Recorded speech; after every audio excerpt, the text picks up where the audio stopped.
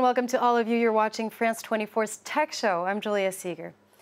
Forget about electric cars. In this edition, we tell you more about electric planes. This as a Seattle-based startup backed by Boeing has announced it plans to have passengers travel aboard their hybrid electric plane by 2022.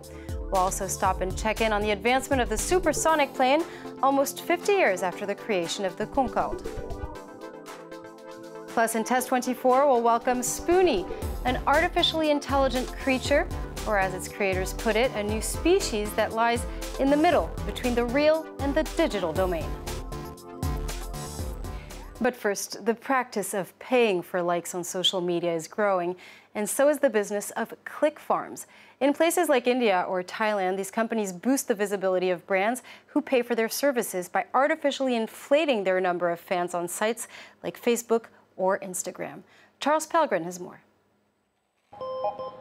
It's a pre-holiday ritual observed by many people, going on social media to choose a hotel or camping ground, seeing how these places are reviewed, and how many likes they have. The formula is simple: the more likes, the better. Deceptively simple. Because the practice of getting more likes can be shady, we head to India, the world leader in budget IT solutions. In the suburbs of New Delhi, this company says it specializes in digital marketing. Hi, I'm Nicolas. We tell them we're French entrepreneurs looking to open a restaurant in Paris. On offer, a host of different methods to boost your number of fans on social media. I think the main one would be Facebook, Twitter, and then Twitter, Instagram, and YouTube.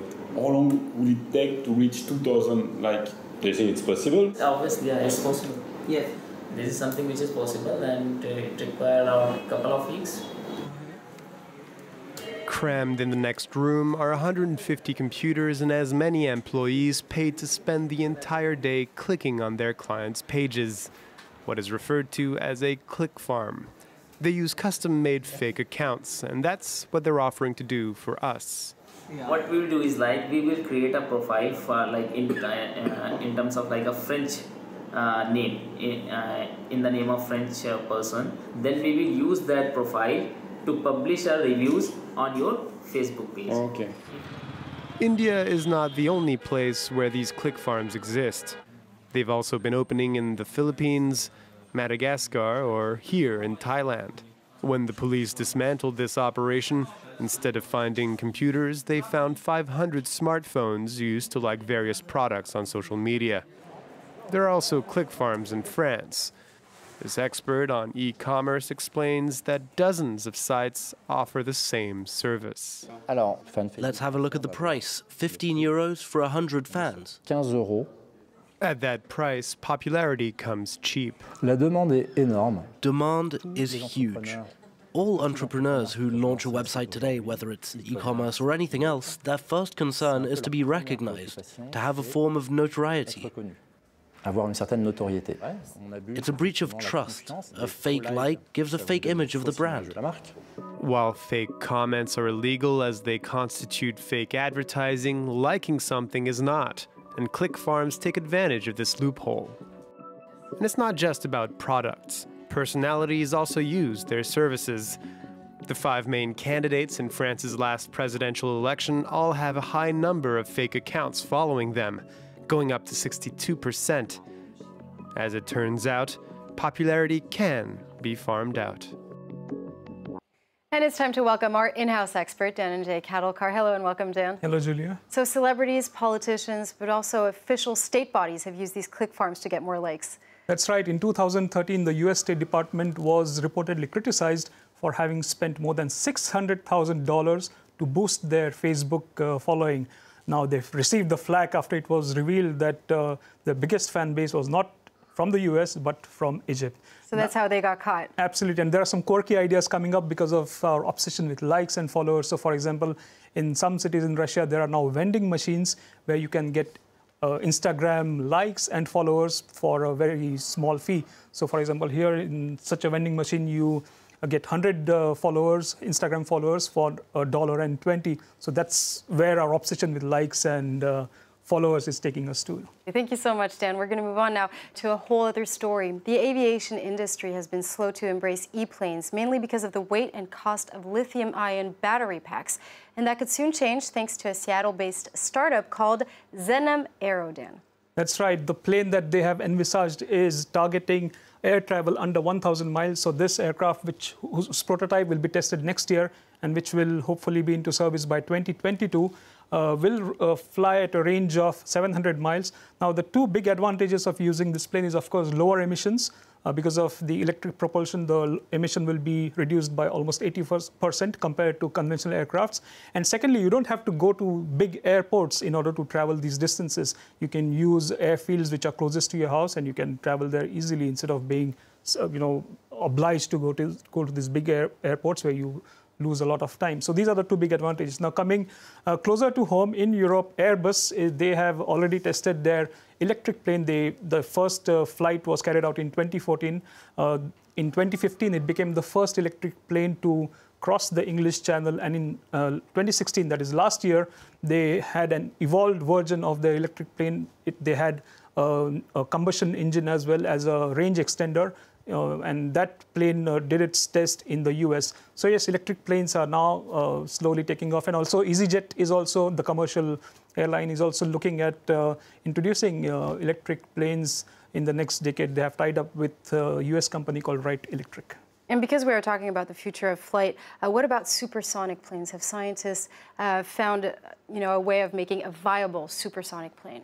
Well, Concorde has been the benchmark when you talk about passenger supersonic planes. Now, another startup in the US called Boom they are developing a supersonic plane which will try to do things better than what Concorde did, because apparently there has been a lot of advances in material sciences, in engine technology, and in aerodynamics. So this plane will cover the distance between London and New York in 2.5 hours. And of course, it won't be cheap, but it won't be as expensive as Concorde, so you'll have to shell out $5,000 for a one-way trip. And when could we start flying on this supersonic plane? The idea is, I think it's by 2023, in the next 5 years or so. Thank you so much, Dan. We're going to move on now to Test 24.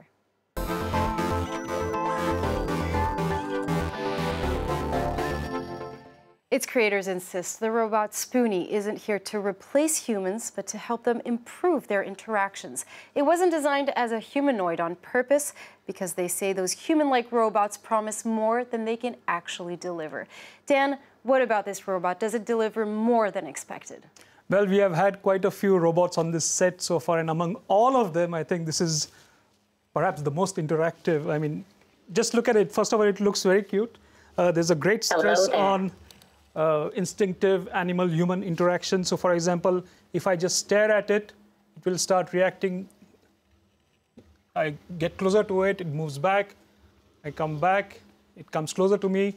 I tilt my head, it mimics the motion of my head, and so on. So it is a very sensitive robot. You can strike a proper conversation. The idea behind this robot was to create an Amazon Echo in public spaces. So this robot will be installed in public spaces, and you can have an easy interaction with it. The motion is also quite fluid. That's thanks to this KUKA robotics arm. If you remember, we had another KUKA robotics arm on the set when we tested the AR.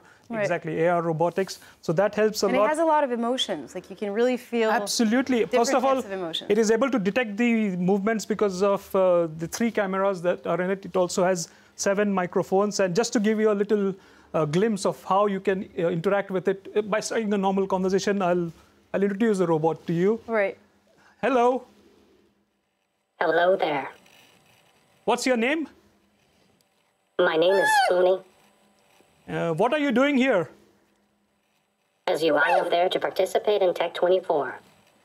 Okay, give a kiss. Give a kiss.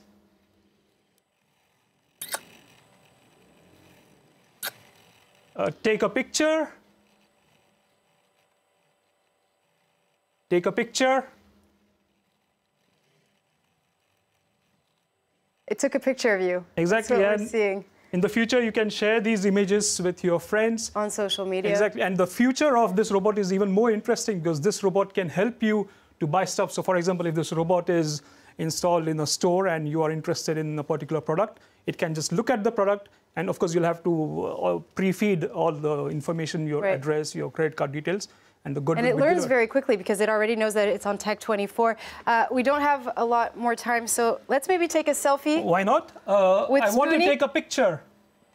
Okay, I am getting in position. Say, done when the photos are over.